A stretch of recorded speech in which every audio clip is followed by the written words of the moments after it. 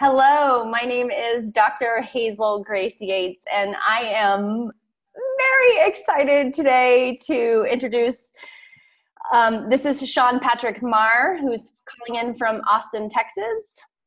And we are also here with Josh Levin, calling in from Boulder, Colorado. And I'm actually in Phoenix randomly. We are excited because the Cock and the Pussy Project has actually never been to Denver. And we've also, this is the first time that there's going to be three of us facilitating, and this is going to be Josh's first time to facilitate.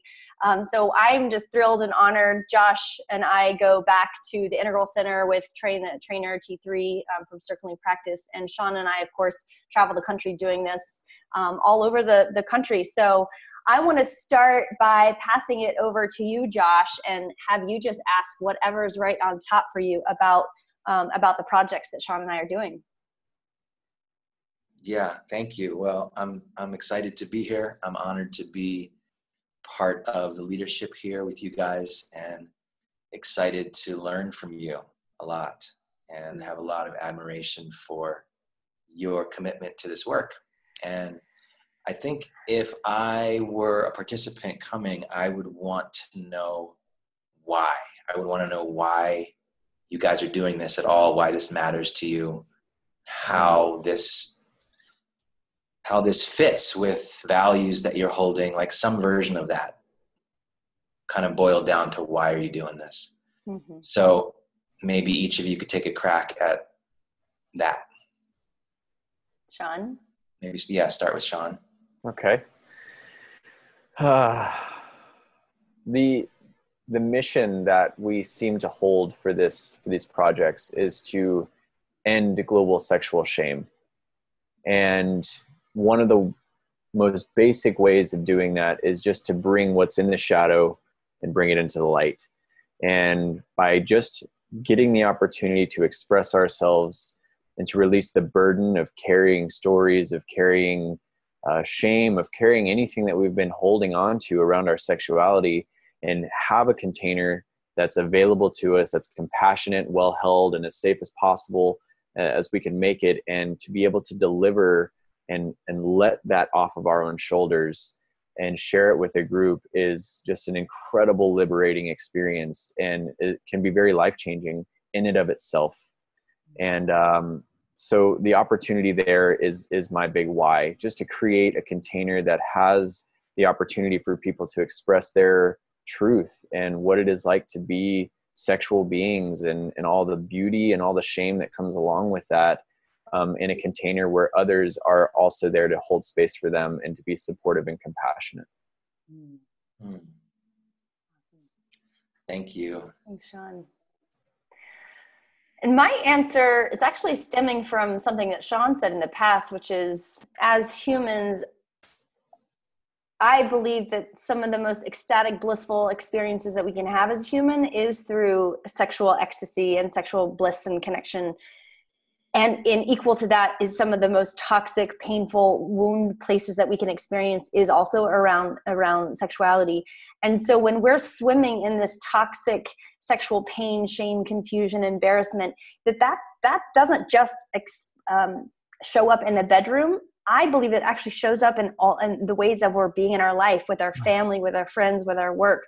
And so if we're carrying around this toxicity that in our culture, even though sex is all around us all the time, we're carrying around this, but not in a really clean, empowered way, that it's so negatively penetrating all aspects of society. And so when we can have the opportunity to come together as human beings and share authentically and honestly, this is what it's like to be me as a sexual creature and a human being, with my genitals and my sexuality, both the beautiful and the celebratory, but also the horrible and the awful and the painful, that we can actually come together and see one another for who we are and what we've gone through. And it's that seeing that we are so similar, we're so much more similar than we are different. That to me is that point of love, of seeing and being seen with one another. And it allows us to release that toxic shit that so many of us are carrying around,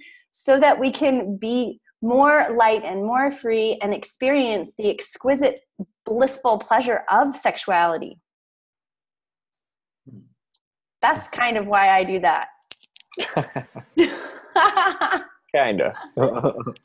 I think one of the experiences I'm having, maybe the strongest experience I'm having, just as I'm listening to the two of you, I've heard you share similar things before, but I just sort of was trying to listen totally fresh in this moment. And one of the things that stands out is the way that both of you seemed so in touch with what you were saying. Like you were really sharing from inside of these perspectives, these beliefs, these desires, these passions that you hold. I got a sense of how deeply woven into your being is all of this work. Yeah, and that was enjoyable for me. I feel respect. I feel honor. I feel trust in following you guys as I'm learning more about leadership in this territory.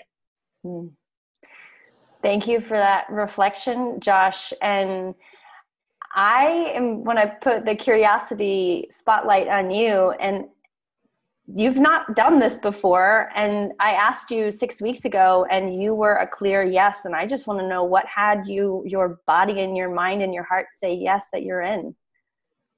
Yeah, I think there's two parts to my answer, and I'll keep them both brief for now.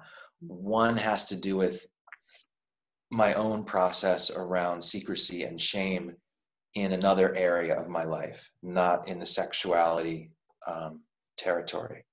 And so this project lines up with the theme as it has been showing up in my life. So it was a nice, there's a lot of work being done with secrecy and shame in this territory. And I want to go check that out because I have my version of doing it in another territory in my life. So that's the first one, like, a natural match of themes. And the other one was, really hearing where you're at these days, Hazel-Grace. I talked to you a couple of years ago, I think, about this, and then to hear how much momentum has been building and how successful you've been at starting to grow and manifest this vision that you've had for years. I was totally enrolled just at the personal level of being with you in this territory and celebrating your commitment to it and your vision around it. And I wanted to be part of it. Awesome. Thank you. I said this to you earlier, and it feels vulnerable to say it now in this interview, and it feels loud, which feels like you saying yes and joining us on this project feels like a significant milestone in my career, and I'm blown away that you're here with us, and it's such a delight and a pleasure and an honor. Thank you. I like hearing that. Mm-hmm. And Sean, for the people who've never experienced the Cock or Pussy Project, would you be willing to share what the process looks like? Sure. So for each of the projects, in Denver, we'll be doing them both in the same day, and in Boulder, we'll be doing one each evening, 2 days in a row. For the first hour, for the first 45 minutes to an hour, we actually spend just building the container. We set agreements, ways of being, and we're doing this to create a container that's as safe as we can possibly create it for us to be able to share as deeply and vulnerably as is available to the space. So we do a lot of work in actually creating a continuity in the room so that we all feel safe enough to bring as much as we can. After that, we spend about an hour and a half. We actually switch the configuration of the room, and we have, for the Cock project, all the Cock owners get into the center circle, which I'm in with, and then all the everyone else that would like to just be witnesses actually forms a circle around that inner circle. And for the next hour and a half, questions are asked by me into that inner circle, and anybody can share as much as they want. Nobody is required to share anything at any point, but anybody can share based on those questions, whatever's true for their own experience and anything that they want to bring into the space, while the witnesses are just witnessing silently and holding a compassionate heart and holding a space for them to go deep. At the end of that process, the witness circle actually gets an opportunity to share the impact that they received through the process of hearing others who are not like them sharing their truths about their experience. And then we kind of come back to the one big circle and close out with another process or two. So that's the Cock Project, and the Pussy Project is actually the mirror image of that. And as I said, for the Denver project, we'll be doing both in the same day. Thank you, Sean. And the thing that I want to piggyback with what you just shared, which is the way in which we invite the witness circle to share their impact is very particular, and it allows for, with poignancy and efficiency, really deep emotional, oftentimes there's tears that are happening during the witness share. And what the inner circle gets is the gift of what it was like, the gift of what it was like for them to share their stories, that the outside circle usually has such a deep level of healing or seeing something they've never seen, and a deep level of transformation from the gift of sharing their stories. And to me, this is the absolute most crucial part of the whole process, is that share back. And it's my favorite, usually my favorite part. Yeah. Great. Well, I'm going to invite us to come to a close, and want to offer any last few things that either one of you want to say in this moment.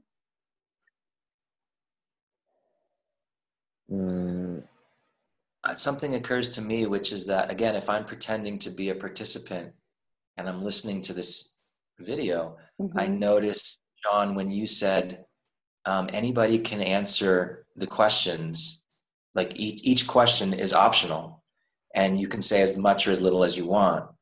I noticed that I relaxed, and I thought, oh, great, I can just decide that I want to go to this without any pressure that I'm going to have to say something. I can decide in the moment. And I really want the men to really hear that loud and clear. If that is supportive in them coming, to really know that for sure, that there is no pressure to answer any given question. And what we've had happen a lot, Josh, is that they'll come in and they'll say, well, they'll tell us later, but when they came in, they made a decision that they weren't going to share. And they were surprised at how easeful and how much they shared, and how welcomed and safe that they felt in sharing. Yeah. Cool. Nice. In closing, I just want to share that I love these containers so much. I love these circles. I love working with Hazel-Grace. It's been so magical. And Josh, I'm really, really glad that you're joining us. I feel really honored, really calm, and just available. I'm really glad that you're going to be joining us in the facilitation and leadership of these circles. Thank you. Me too.